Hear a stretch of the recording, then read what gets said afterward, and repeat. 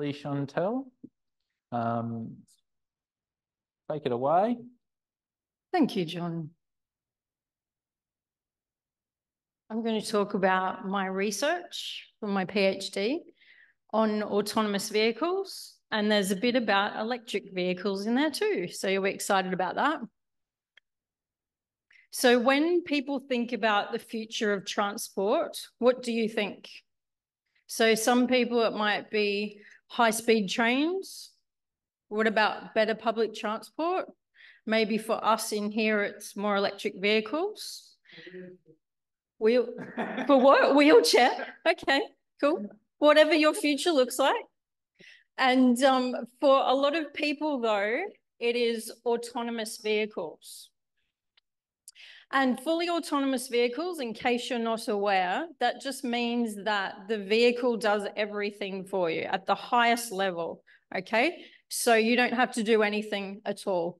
And the reason that that can happen is because there's all networks that work in conjunction with that. So from traffic lights, charging stations, and it's able to sense other vehicles and pedestrians too.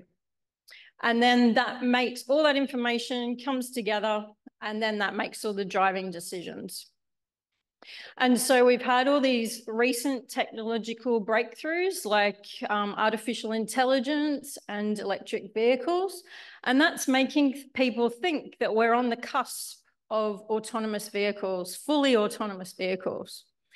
And when that happens, there's a heap of benefits. So people are saying that more autonomous vehicles will be better mobility for other people, better access to being able to be driven, and that will be less greenhouse gases.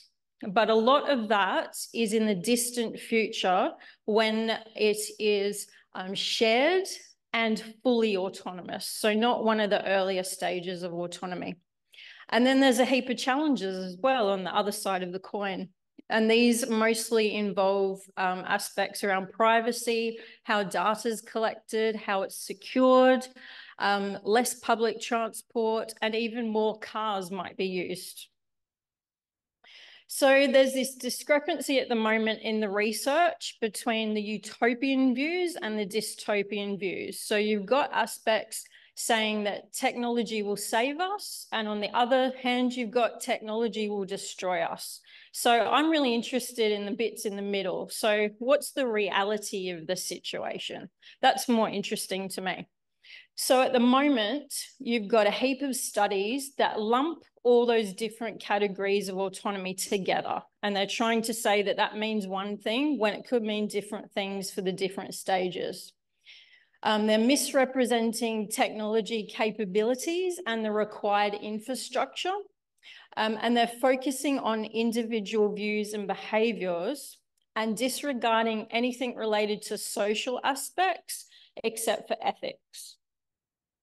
And if you think about different people that work in different industries, they all have different views on what's important.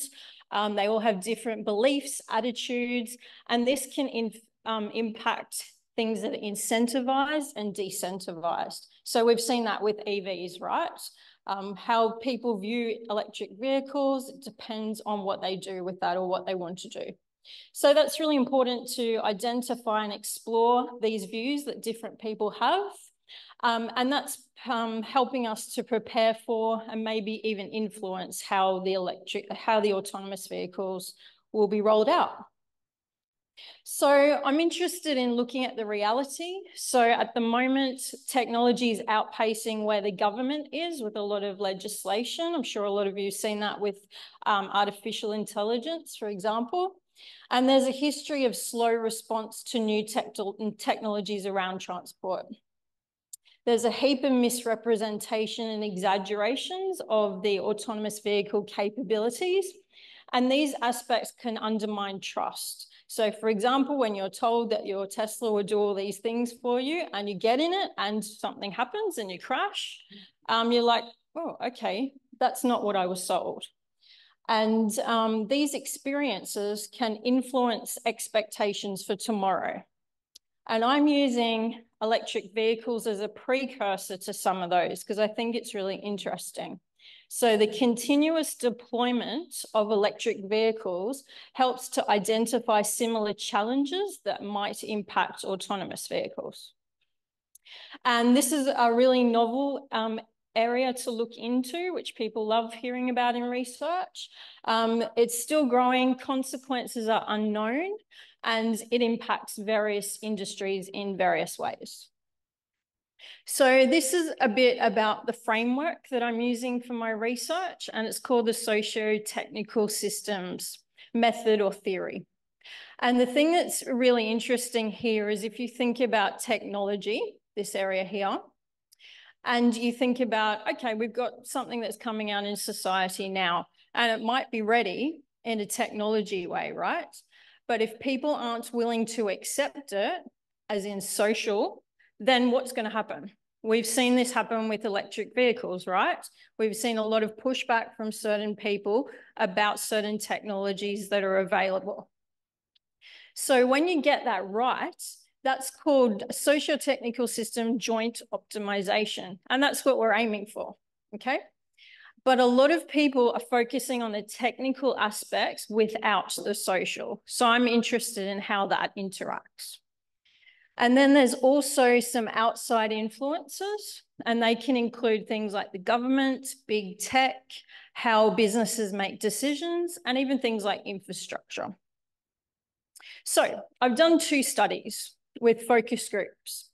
And my first study looked at autonomous vehicles. And the research questions, so the main aim of that study was to find out what a variety of Australians' views were if they believed themselves or the industry they worked in could be impacted by the autonomous vehicle rollout in Australia. And we were looking at perceived benefits and potential challenges. And here's the participants that I had. I had 82 participants over 29 focus groups, which is a lot and excessive. And it took me a long time to go through the data, some of you know. And you can see the participants, mostly male, 78%. And we had all Australian states and territories represented with a heap of people from Queensland. Also, this is showing the different professions that people worked in. Most of the people involved were from technology and cybersecurity, transport, logistics and fleet, and lawmaking and government. And you would also be interested that 42% of people who I interviewed in my focus groups owned an electric vehicle. And the methodology that I used, so once I got these focus groups happening with all these people, then I got transcripts. So once I had edited and de-identified the transcripts, I printed them all out, and it was over 400 pages of transcripts, a lot. And this is how I did it here. So if you can see some of my writing, I'm coding the information from the transcripts. And instead of just looking for keywords like, say, technology or environment, I'm reading to find what the theme is, what the main idea is from that information. And then I'm using that to work out the major themes and sub-themes. And then it started to look like this.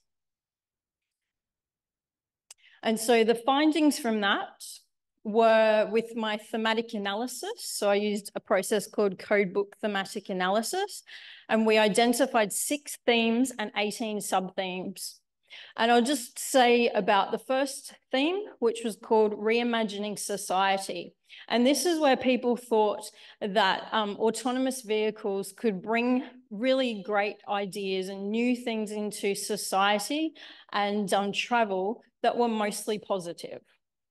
And there was some different sub-themes as well around efficiency, social inclusion, non-ownership of cars, climate, and also what is the real issue to solve. And I also, with all that information that I got from the focus group interviews, I had a lot of unexpected findings that weren't related to that question that was talking about autonomous vehicles. And so one of them was on, I got a lot of information on electric vehicles, so that became my study too. And I had 2 other aspects that are not part of my thesis, but I'm working on with some research assistants as papers. And so this is an example of my findings mapped onto the socio-technical systems theory. And if you have a look here, we're looking at perceived benefits. So these are some aspects that people raised in my focus groups that were the benefits of autonomous vehicles. And they're the orange bits here. So you can see one theme in the social section has a lot of benefits, and one theme in the technical subsystem has one benefit. So these would be areas like, say, climate-related, social inclusion, that would be good to promote more. And then when we look at the challenges, what can you see in that, just from the orange? Lots, hey, and throughout all of the themes. So the other two, we only had a few, but the challenges here are throughout. And if you've also noticed, these three here only are challenges. And they relate to cybersecurity. Oh, where's my little thing? Cybersecurity in the technical systems, and the external systems has government related, and then the one at the bottom is big tech. So they would be areas that really need to be worked on at the moment. My clicker's not working now, Les, so we do need... Oh, there we go. Did you do that or me? You did that, okay. Okay. Might have, yeah. And so good segue into electric vehicles, which was my study too. So many of the participants that I interviewed were equating electric vehicles with autonomous vehicles. And as electric vehicles are present now in Australia, I think it's really interesting to see what exists now that might be benefits or challenges that need to be sorted out now to see how things might happen in the future. And here's a couple of quotes here. So Paris Marx, they say that electrification is an integral piece of the auto-oriented transport visions that tech executives are talking about. And also there's a lot of researchers that see that the future of vehicles is when you have a smart electric car running on green energy, utilizing various levels of automation up to a fully autonomous vehicle. Next, please, Les. And then so for my study too, the question here I asked was about the perspectives of Australian stakeholders and society on the continuous development of electric vehicles that might impact how autonomous vehicles are rolled out. The perceived benefits and potential challenges, and those same 82 participants and the methodology and what I did were used, but this was done as a separate analysis and coded at the end. And the findings here, we had 4 different themes and 13 sub-themes. And one of the themes was a theme called Can We Make It? And that explores that participants believe that Australia is just not ready at the moment and a lot needs to be addressed. And this starts with the Australian government, policies and laws, and it links to businesses and industry, like training for new technologies, updating infrastructure, and emergency response. There's also marketing hype on the reality of EV technology capabilities that's also discussed. And there's a few sub-themes there. So here's the findings. And this is the potential challenges. So as you can see with the AV mapping, the challenges are throughout the whole areas too. But if you have a look, pretend I have my little red dot, you can see some of them, as well as having a challenge, they also say a solution. So for example, with lack of understanding, that's seen as a challenge, but a solution would be if people don't understand about electric vehicles, we'll give them a physical drive in the car, and then that helps them understand it more. And then the perceived benefits, they're also scattered throughout the 4 themes. And they would be the areas that need to be promoted more, okay?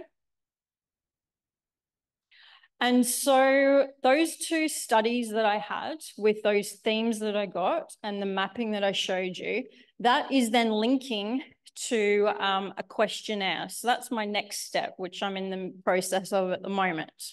So that is informing the questions that I ask in my questionnaire. And we're aiming to look at similarities and differences that were raised with those stakeholders, so 82 people from different industries, to a broader Australian audience. So a lot of different types of people.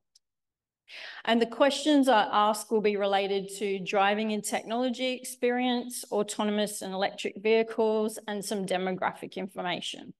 So I'll be comparing things like EV owners versus non-EV owners, different professions, things like that. And I know you'll ask me what I'm going to do next, so I thought I'd have a slide with that one. So I've got a extension for my scholarship to the 22nd of August. So I'm planning on putting in my thesis around that time. And originally I aimed to be a lecturer in cyber psychology, which is my passion. And cyber psychology, if you just think of psychology, how we think, feel, and behave, and you mix that with, say, technology and digital devices, that's the stuff I'm interested in. So I come from a consulting speaking background and doing the cyber psychology, and now I can talk about disruptive technologies. I'll see what's on offer. I'm sure there'll be lots of opportunities, and I'm going to have a little bit of a break in Indonesia first. Yeah, I guess lecturing, open to, I do a lot of workshop creations and course creation. I've been really interested in the methodology, like how I designed the studies that I did and helping people learn that, because in psychology, we weren't taught some of the methods I used really well. So that's been interesting for me. And I also want to publish my findings in a book. So if you would like to get information when my survey's out, there's a QR code, but I also will send the information to John. And yes, so that hopefully got to work on a few things. We're piloting it next week. So hopefully by next month. And yeah, if you have questions, let me know.